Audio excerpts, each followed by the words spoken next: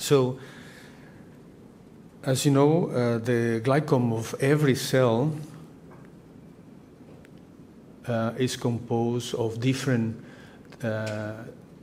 types of glycoconjugates, which involves glycoproteins, proteoglycans, glycosaminoglycans, glycosphingolipids, and so on. So the multiplicity of glycoconjugates are huge in a given cell. And in fact, this glycosylation in normal conditions in the cell is highly controlled. So, for example, just as an example, in N-glycosylation, the biosynthesis of the precursor structure that is being to be added to the aspargine in a protein that is being synthesized is highly controlled in normal conditions. And of course, when the cell, when the protein has this N-glycoside, the specific complex of enzymes will transfer this en bloc, this initial N-glycan. And of course, the protein can have other sites of N-glycosylation and could have other sites, other N-glycosylation added to the same protein. And then the protein moves to it goes to quality control, as you know very well. It goes to the quality control of conformation. The protein will go on in the secretory pathway, and in the secretory pathway, in the Golgi apparatus, will undergo major alterations depending on the set of glycosyltransferases present expressed in that given cell. So a protein that is produced in a given cell will depend on the machinery of glycosyltransferases present in that, expressed in that cell. So this is highly controlled in normal conditions. This is the case of N-glycosylation. I just should mention the other major type of protein O-glycosylation, which I'm talking about the GalNAc O-glycosylation, the most abundant modification, O-glycan modification. So this is a protein that will start glycosylation by a family of polypeptide GalNAc transferases.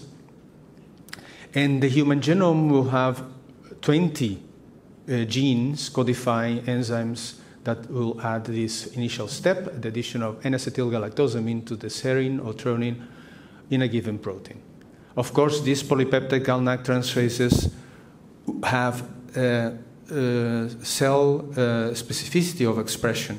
So the O-glycoproteome will also be different depending on the set of polypeptide GalNAc transferases adding this first step. Then the protein, the O-glycosylation, will suffer extension, ramification, and termination with fucosylation and acylation and so on. Of course, this could be in normal conditions. Given the cell that you have, you may have, for example, type 1 structures expressed like Lewis A and Lewis B. But you may also, in another cell, for example, in a hematological cell, you may have type 2 formation of glycans. So this is highly controlled in normal setting. Well, apart from the family of glycosyltransferases expressed in the cell, and actually there are more than 200 genes expressed in a given cell, you have other factors affecting this glycosylation. You may have, and of course, as I mentioned before, these 200 genes in the human genome that are capable of doing different activities, of glycosyltransferase activities. They have cell and tissue expression specificity.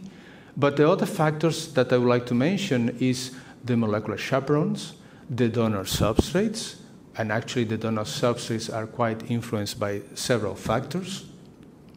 the acceptor substrates. So if you have alterations in the acceptor substrates in the secretory pathway, you may have changes also in the final product that you're going to produce. And I should also mention glycosidases. Glycosidases, endogenous ones, but also exogenous ones, like those present in the intestinal setting due to the microbiome of a given individual. So this all is controlling the normal glycosylation setting. So this glycosylation, for example, in the normal tissues, and this is just an example, in the normal mucosa, normal gastric mucosa, you have the cells follow, the tissue follows a clear differentiation program. And for example, in the superficial mucosa, you express type 1 antigens like H type 1, Lewis A, Lewis B. And in the deep glands, the differentiation program of this normal mucosa goes differently. It goes to express type 2 terminal structures like Lewis X and Lewis Y. So if you analyze the glycome of a normal mucosa, you have the mixture of all these glycans. If you analyze the superficial mucosa, you have preferentially those structures. And if you analyze the deep glands, you have this. This is just a normal tissue. And we know, for example, that in normal conditions, H type 1 structures like type 1 structures like H type 1 and Lewis B are particularly relevant in this setting for the adhesion of a pathogen that colonizes efficiently the human gastric mucosa. This is Helicobacter pylori, which recognizes this fucosylated structure present in the H type 1 and Lewis B structures. So the alpha 2 fucose to the galactose. So this is mediated by a adhesion identified by Thomas Borain in Sweden several years ago, the BAB-A adhesion. In some cases, like the Helicobacter pylori, and actually this Helicobacter BAB-A adhesion may also be influenced by polymorphisms, human polymorphisms that exist in the case of FUT2 enzyme. So the fucosyltransferase FUT2, some individuals will have this active enzyme, and this will produce, as I mentioned, the H type 1 and Lewis B. So 80% of humans who have, in the Caucasian population, will have this biosynthesis active. Some individuals, however, will present inactive FUT2 due to polymorphisms, and this will mean that these individuals will not have this alpha-2 fucosylation. So that will be the ligand, they will produce the ligand for the Helicobacter pylori. So nowadays there are models like animal models, genetically modified mice models. This is the case of the FUT2 new mice model that can manipulate this glycome, and you can actually clearly see, like I'm going to show in the next slide, the phenotype and the relevance for the adhesion of Helicobacter pylori. So this is again the FUT2 null mice model. So having the expression as the wild type mouse of the mucin MUC5AC, or the murine mucin MUC5AC, which is a mucin expressed in normal mucosa, not only mice, but also in humans. But this in the FUT2 null mouse, you can see there is no expression of Lewis B as detected by a monoclonal antibody to Lewis B. So obviously, you can monitor this by mass spectrometry data and other techniques that I don't have time to show you today. But I just wanted to highlight that this model is quite useful for understanding the adhesion of the bacteria, but also in the context of non-secretors and secretors individuals of other bacteria and even the microbiome. The issue of some pathogens like Helicobacter pylori is that this is more complex than depending on just one adhesin. For example, the Helicobacter pylori has a second adhesin that recognizes sialic acid. So it was called the sialic acid binding adhesin SAB-A. So this is an adhesin that recognizes the cellulated Lewis antigens. These antigens are normally not highly expressed in the normal epithelial cells of the gastric mucosa, but upon gastritis, it is highly expressed upon inflammation caused by the initial Helicobacter pylori gastritis. And several of the genes involved in this switch of glycosylation include glycosyl transferases, as expected, including beta-3 gluconactive 5, beta-3 gal T5, FUT3 that is induced, and also that could be influencing the biosynthesis of the terminal glycan structures Lewis A, cellular Lewis A and cellular Lewis X. This was shown a long time ago. And actually, when we analyze the adhesion of Helicobacter pylori strains, depending on the adhesins they express, because they are also strains have different virulent genetic features, they show particularly adhesion of the second adhesin, the binding of Helicobacter pylori, depending on of the sub-A, is particularly relevant for the adhesion to gastric mucosa that express these cellulated Lewis antigens. So this initial step, so the model that it is proposed is that the Helicobacter pylori BAB-A recognize the fucosylated glycans expressed in the normal mucosa, particularly on the secretor individuals. Helicobacter will have, as we all know in the field, will have type 4 secretion system that will inject proteins in the host epithelial cell that will induce changes in the signaling pathway. This will induce translocation of factors that will lead to transcription of specific genes like IL-8 and TNF-alpha, and this will induce changes in other epithelial neighboring cells, inducing the transcription of beta-3 GNT5 and other glycosyl transferase genes that will lead to the aberrant expression of cellulated structures that will allow this chronic inflammation and adhesion of this bacteria in the gastric mucosa. Well, but what happens in cancer?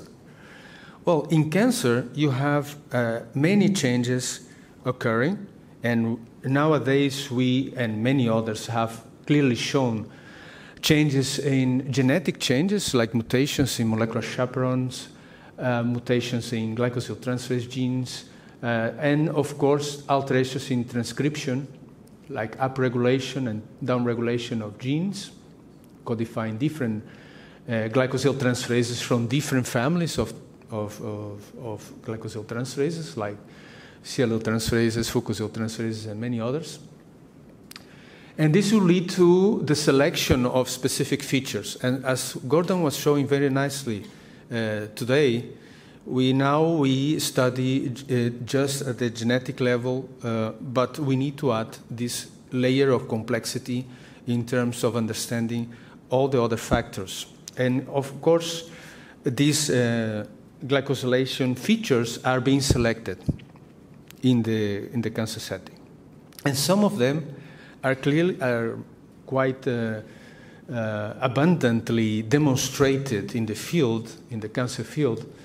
like this expression of certain gangliosides, some shorter truncated O glycans, branched structures on N glycans with sialylation and fucosylation, and Lewis antigens expression. So these features, these molecular features, are being selected in the biological setting. I should mention before going a little bit on the biology underlying these, I should mention that some of these are known for a very long time in the field and actually have been incorporated in the, as you know, in the clinical setting. For example, some of the old biomarkers used in the clinics, in the oncology clinics, include serological assays that have been used for a long time. For example, the CA19-9, which recognizes sialyl Lewis A, and has been useful in colorectal, gastric, pancreatic cancer. The CA125, like we have heard already this morning, that recognize a mucin 16, MAC16, and it has been widely used for sometimes some types of tumors, particularly in ovary cancer, but in other settings also have been used. And the carcinoembryonic antigen, which is a glycoprotein, the CEACAM5 glycoprotein that is heavily glycosylated, have been used for colorectal cancer, but other exists and have been incorporated. So if we have a good biomarker that can be translated in I would say, in a easy way to the clinic, I think we can fight for introducing this into the clinics in the general use, for the general use in the clinical setting. But glycans are relevant in biological terms, and tumors, what we are seeing is what has been selected biologically. So glycans are, and we and many others have provided clear evidence that glycans modify key glycoproteins like cadherins, integrins, influences receptor tyrosine kinases, are important. Protoglycans are also very important in that setting. I will hopefully will mention this in the end of my presentation. And also, of course, in recognition by other proteins. Other proteins, glycan binding proteins present in the tumor context, but also, for example, proteins that are being, lectins that are recognizing glycans in a distant metastasis setting. So all these biological aspects of glycans are contributing for different steps in this aspect. But we need to understand that, I think, in the cancer setting, we need to understand that tumors are heterogeneous.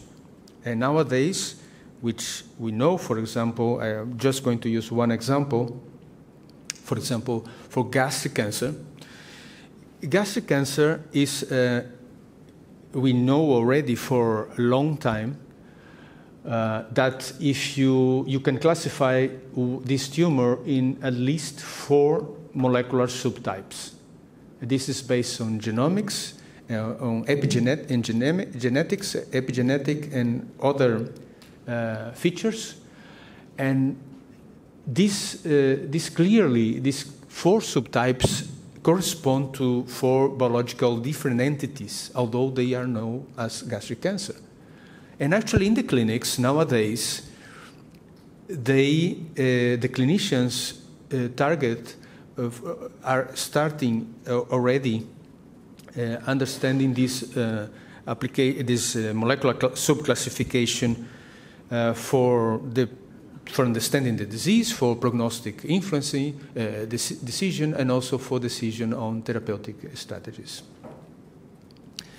So we have been developing a program in which we think that we can add an extra 2 layers of complexity on this setting, on this classification.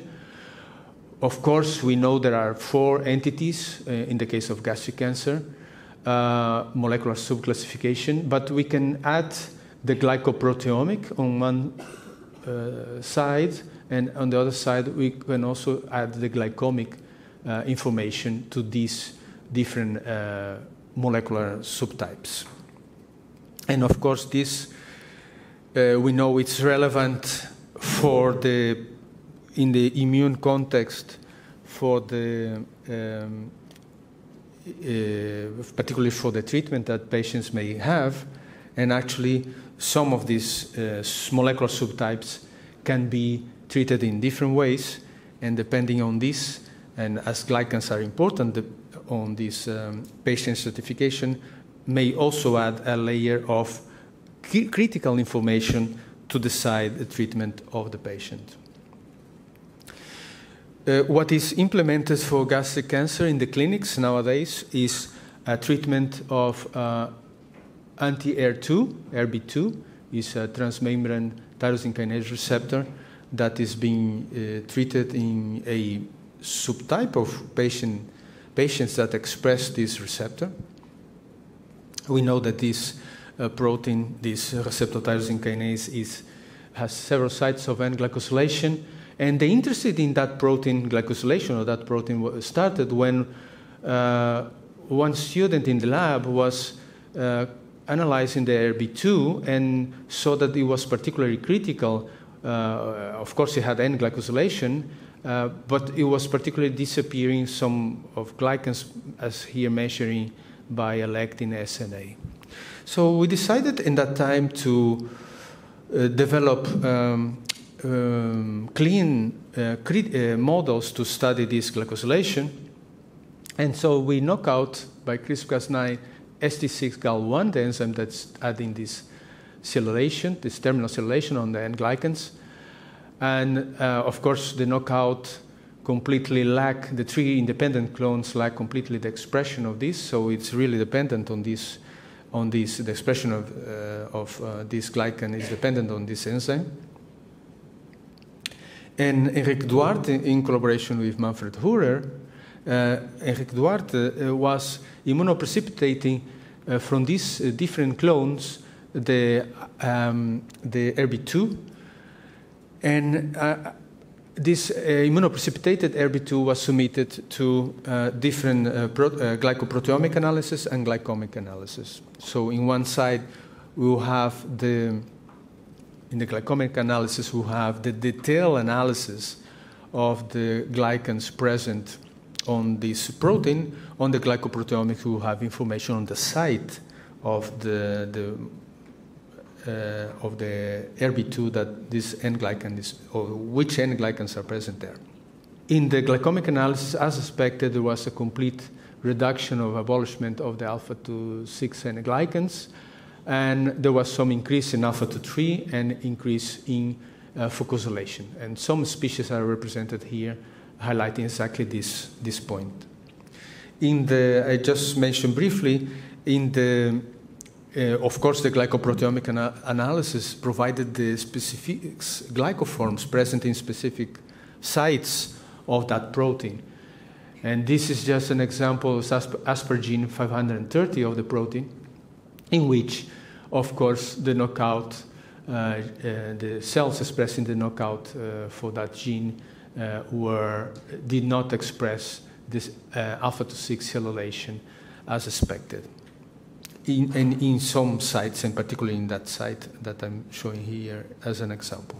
So it was possible to establish the whole glycoproteome of the protein itself, highlighting that some of the sites that were particularly affected were these 629 and 530 that are within domain 4 of HER2. So domain 4 is the domain that is recognized by the therapeutic and monoclonal antibody trastuzumab used in the clinics. And so as I mentioned, patients that are HER2 positive are treated with trastuzumab. but of course they don't measure the glycosylation at all. So we hypothesized that this glycosylation could have an impact in the biology of the receptor in the tumor cell, but also in the treatment. So in fact, we observed that this receptor, the ST6-GAL1 knockout cells, induced an extended time of RB2 half-life in the membrane of the cell, and also upon treatment, and actually the cells treated with trastuzumab showed to be different sensitivity to the therapeutic antibody. So clearly demonstrating that when compared with the control, the cells show differences in metabolic activity in response to the treatment of trastuzumab. Moreover, we observe different interaction with the receptor of the monoclonal antibody, of the therapeutic antibody, so indicating that this glycosylation is affecting the recognition and the prolonged stabilization of RB2 and forming the interacting with the trastuzumab at the cell surface of the tumor cell.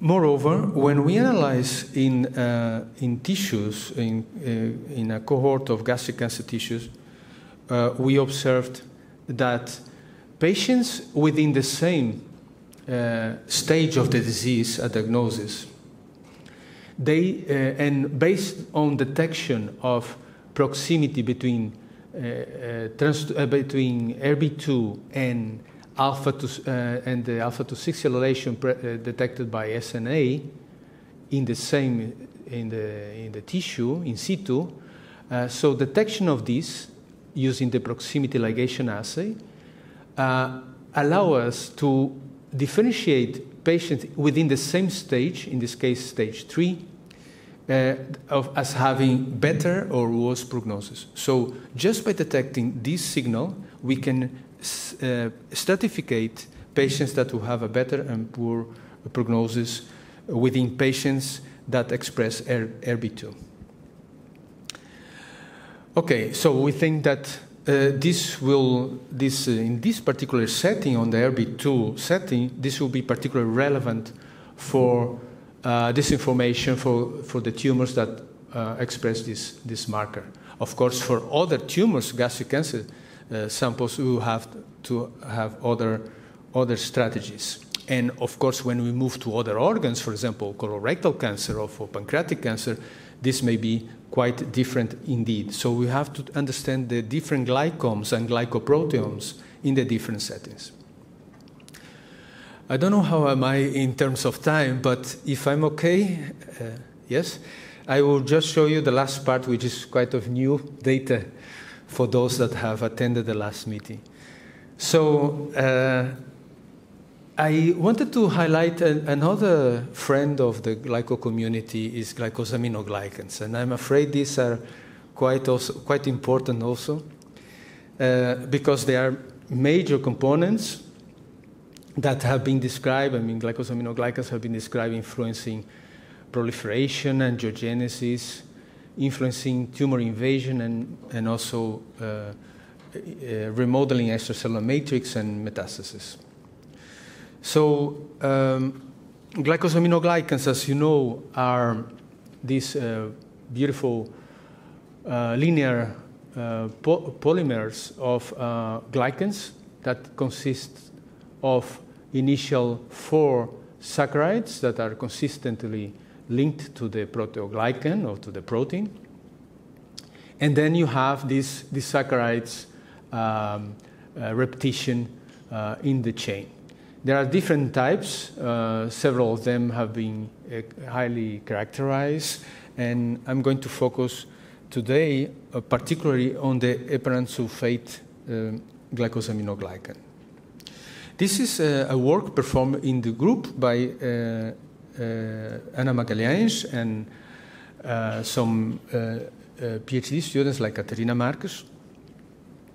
So they have been studying this biosynthesis and particularly focusing on understanding the steps on XTL2 and 3, which are enzymes responsible for the extension or controlling the extension, so in step 2. So first you have this linear initial assembly, step 1, then you have the addition of the glucnag, and then you have the elongation and the modification of this. So this can suffer all kinds of modification, including the sulfation, of course.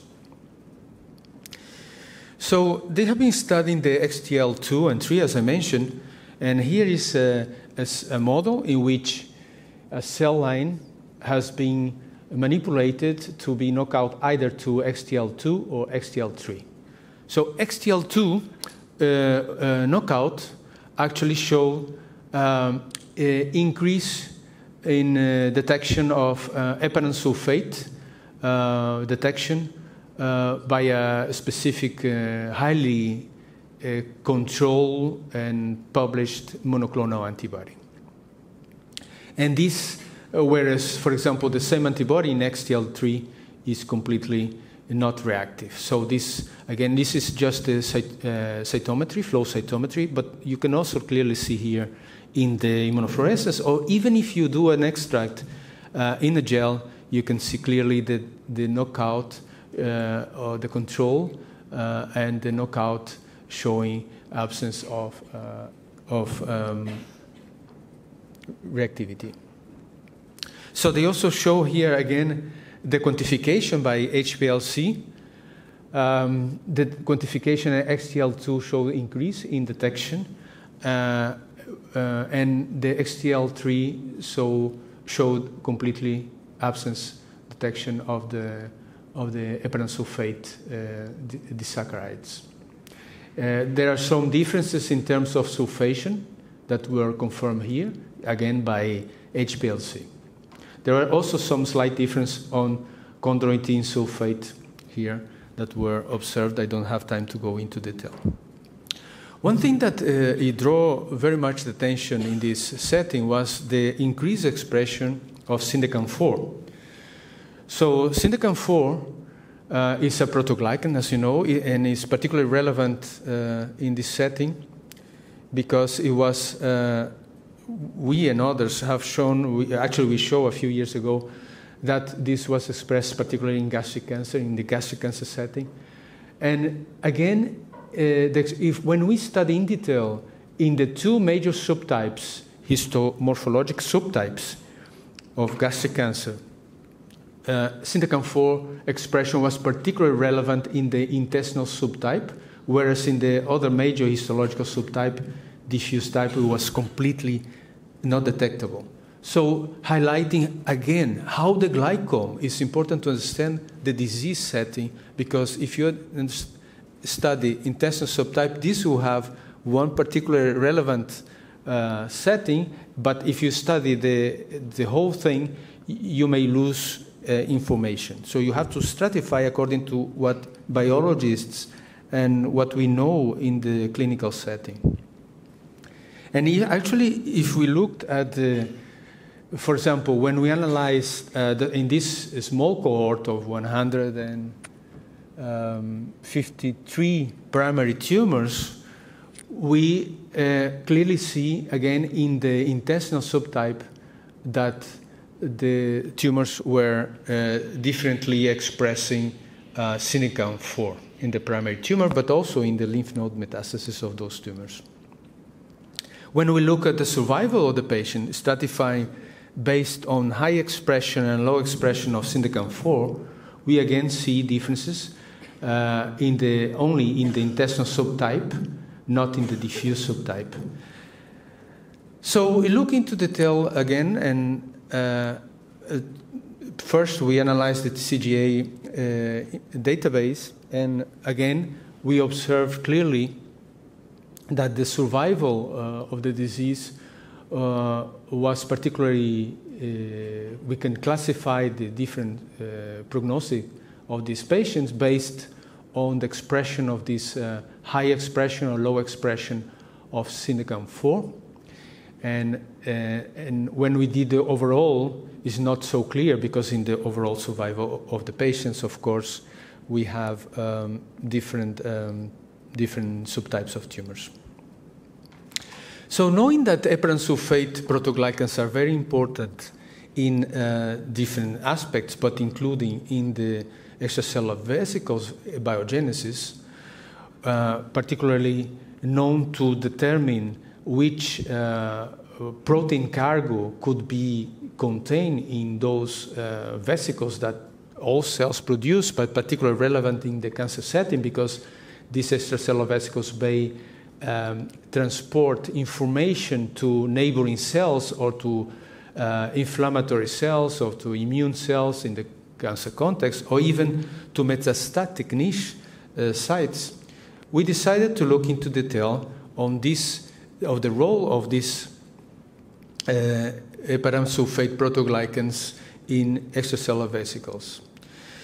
And so we did a purification of this following a established protocol using ultracentrifugation and size exclusion chromatography, using again the heparan sulfate, the syndicam 4 knockout models to isolate extracellular vesicles. Here we show the isolation, clearly nice isolation of the extracellular vesicles of EVs, as highlighting here by markers CD9, CD81.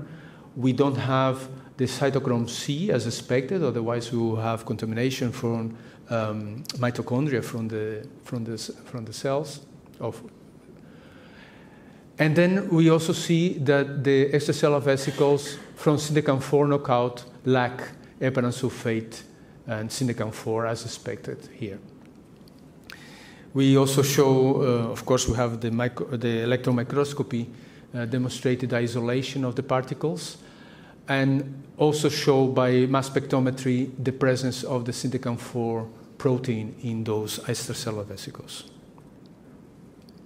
Extracellular vesicles produced by syndicam 4 knockout show to be a little bit, smaller, but more production. There were more quantities, more amounts of these EVs compared with the control wild-type cell, but the EVs were smaller.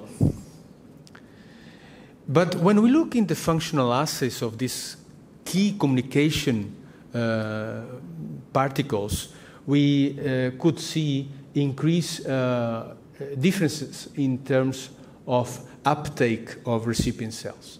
Here we have different types of cells, for example, a neighboring gastric cancer cells that we could measure the uptake of labeled extracellular vesicles from wild type and from knockout. So the uptake is completely different, as you can see here, depending on the expression of the syndicam 4.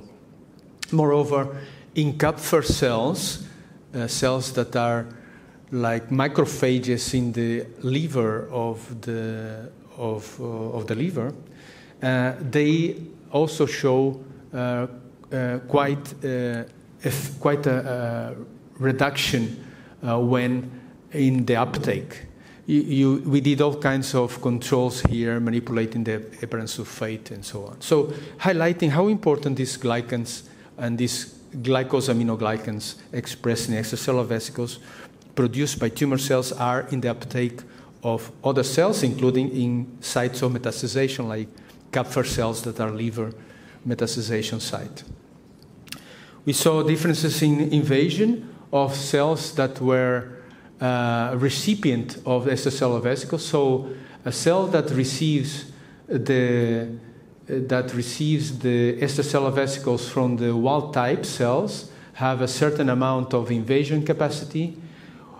When they receive this is the baseline, when they receive the extracellular vesicles from a wild-type cell, they continue having quite a high efficiency. When they receive EVs from knockout for syndicam 4 containing the glycosaminoglycan, they reduce dramatically the capacity to invade, for example.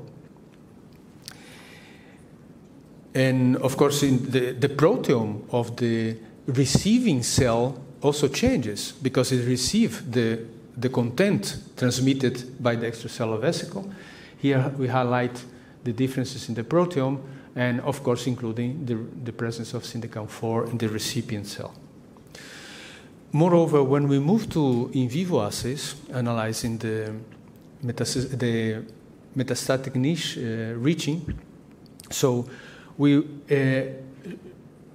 observed that extracellular vesicles of the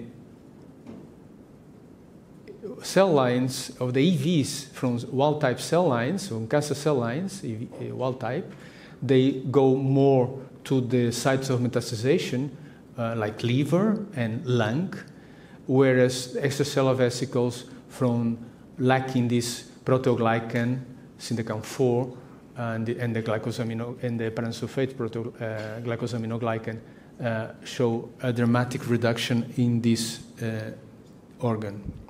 And moreover, we could measure even the uptake in the distance by cell. So, for example, again, by analyzing by flow cytometry the different markers and different recipient cells, we again see differences in the recipient cells in the in vivo setting. So gastric cancer cells derived EVs carry heparan sulfate proteoglycan CD44, which affects EV uptake, as I mentioned, and as I show you, and also dictates EV organ tropism to the common metastatic sites in gastric cancer, which is particularly liver. We also did a few more studies using this proteome signature based on the proteins that are carried by EVs containing the syndicam-4. Some of these proteins were particularly relevant in the cancer setting, and those using these proteomic signatures, we can evaluate databases that allow us again to stratify patients in terms of prognosis and clinical outcome.